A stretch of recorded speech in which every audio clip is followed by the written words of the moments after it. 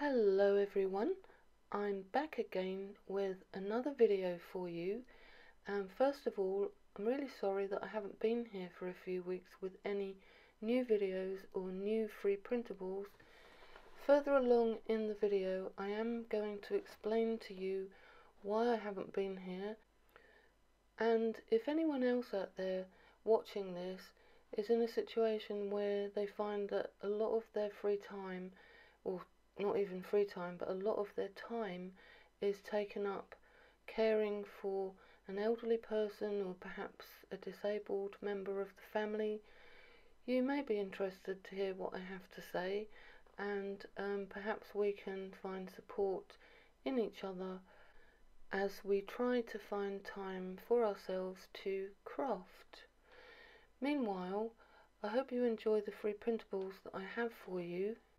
There are 3 of them this time, and you can find them over on my website, which is www.funcraftstodoathome.com, and all you need to do is go over to my website, my craft blog, and follow the link, and you'll be able to download these free printables, and with them you will be able to make everything that you see here. And there are other images on one of the sheets that you may find useful to make greetings cards or anything that you think of when you see the designs you can make.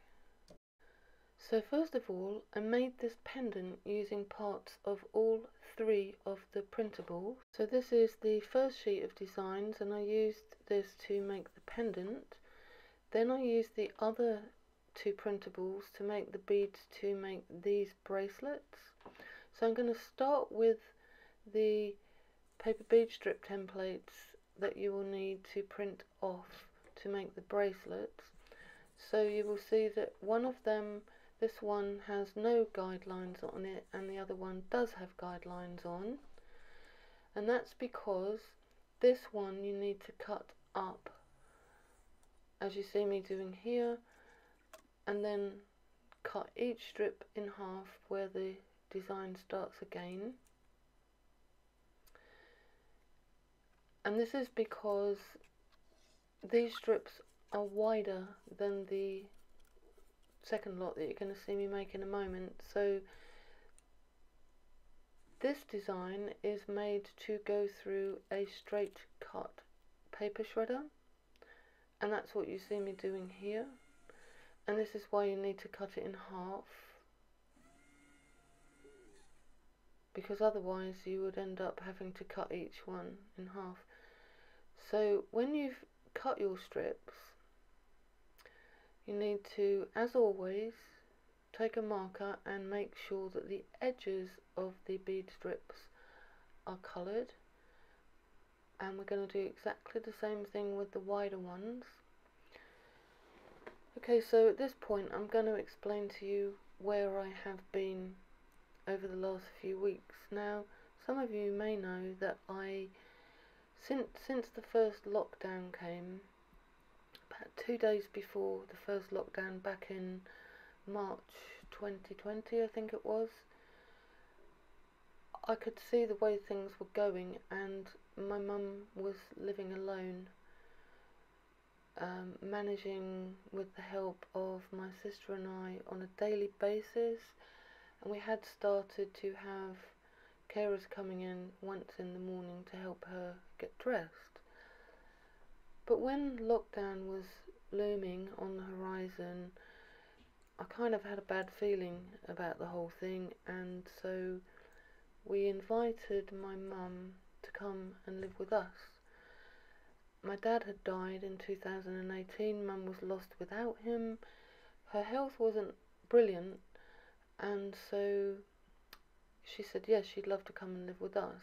And obviously we didn't know how things were going to pan out with the pandemic and the ongoing lockdowns, and by the summer of 2020 we realised that this wasn't going to be over in a hurry, and so we all moved back to my mum's house for 6 weeks while we had builders come in and convert what was my office into a lovely bedroom come sitting room for my mum, and we also had a wet room built downstairs, so she had everything that she would need on the ground floor, and that has worked out really well.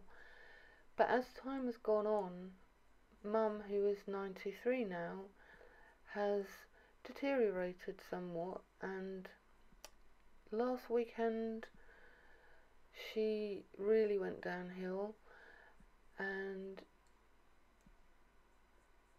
it kind of goes back even further than that, the couple of weeks previous to that, probably around about the 18th of August, she developed a chest infection, and she seemed to have flu on top of that, which she had caught from somebody that came to visit her.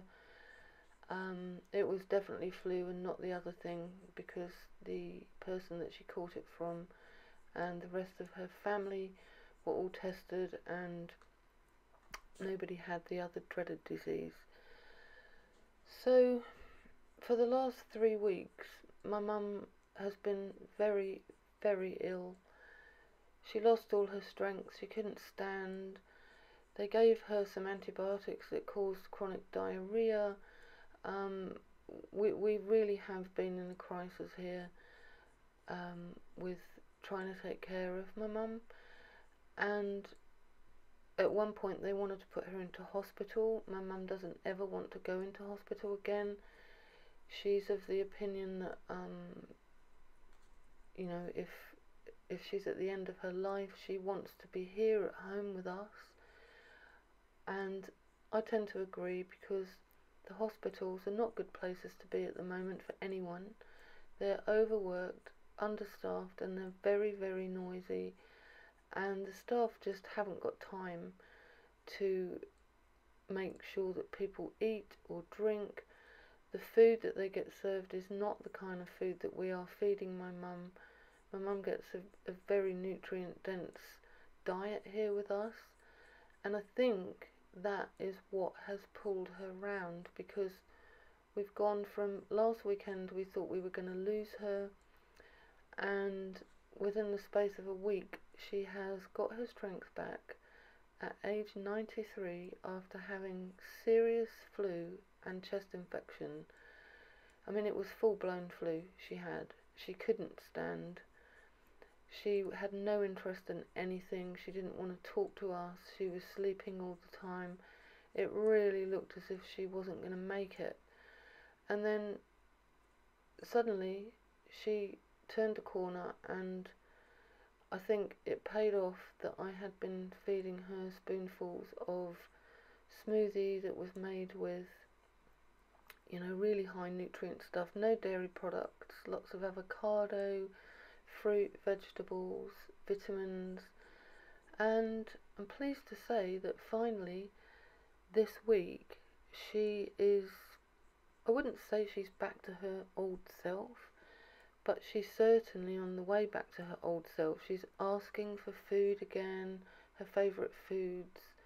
She's asked to be taken out in the fresh air, and on Sunday we even managed to push her for 4 miles in her wheelchair by the sea, so she could get some good clean sea air into her lungs. And so that's it. That is why I haven't been here making any videos. And I just want to say, if there's any of you out there that are in this same position that I am, please talk to me through the comments, because I know how stressful this all is, and you're always welcome to talk to me about your experiences. Okay, so there's both the skinny strips and the thicker strips. So now I'm going to turn my attention to the pendant design, and obviously I am using one of the circular designs. These designs are all taken from this painting, which is one of my original paintings, and I'm cutting out the circle to go on one of these wooden blanks, which are available on Amazon. I'll probably have them in my Amazon shop. I can't be sure, but have a look and see. I think I will be putting them in there. So all I did was to make sure that the circular designs would fit on the wooden blanks.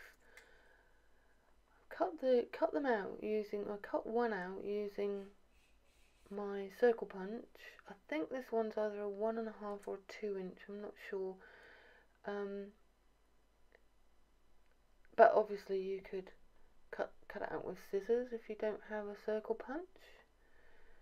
And then I'm simply going to use some solid glue, Pritt stick in my case, to stick the design to the wooden blank. I always use Pritt stick, but any solid glue will do. Or sometimes I use Hobbycraft solid glue. So there it is, stuck on, and now we just need to make a small hole where we're going to put the jump ring. And I use my 1/8 of an inch Euro pliers.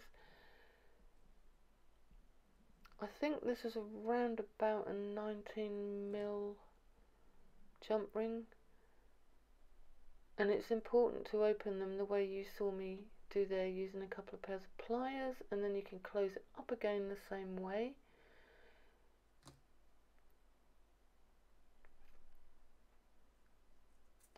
I always keep a supply of these. These are in my Amazon shop as well, if you need any jump rings. So I'm now going to make these beads with the wider strips, and I always put black felt marker on the ends, the end that I'm going to start rolling at, and then on the other end, on the opposite side of the design, you need to put some glue. I do sell these popsicle sticks with the soft foam covering on.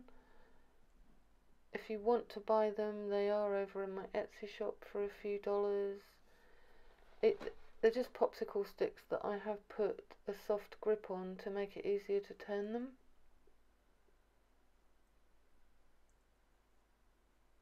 And now we're going to turn our attention to the skinny strips that we did in the paper shredder, and I'm using my 3mm bead tool, also sold in my Etsy shop, to roll these tiny beads. I love these beads. I have been making beads from my paper shredder for years. It's a really quick and easy way to get your strips cut.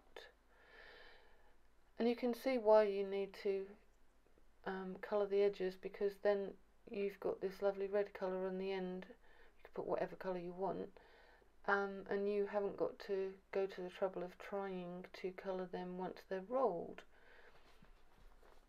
And you can see here that I have devised a method, been using this for years.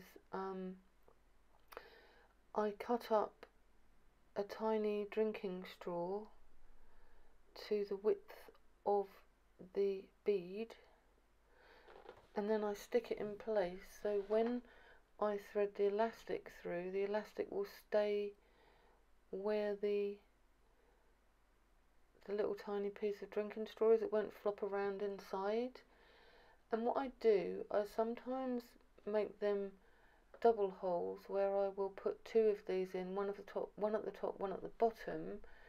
But in this case I have actually, you'll see in a moment, I've actually gone ahead and put 3 in, so it's turned these into triple hole beads. When they're double, I just do one at the top, one at the bottom, and I push them in to try and make sure that they are completely snugly against the top of the bead. Just rubbing a bit of glue off there.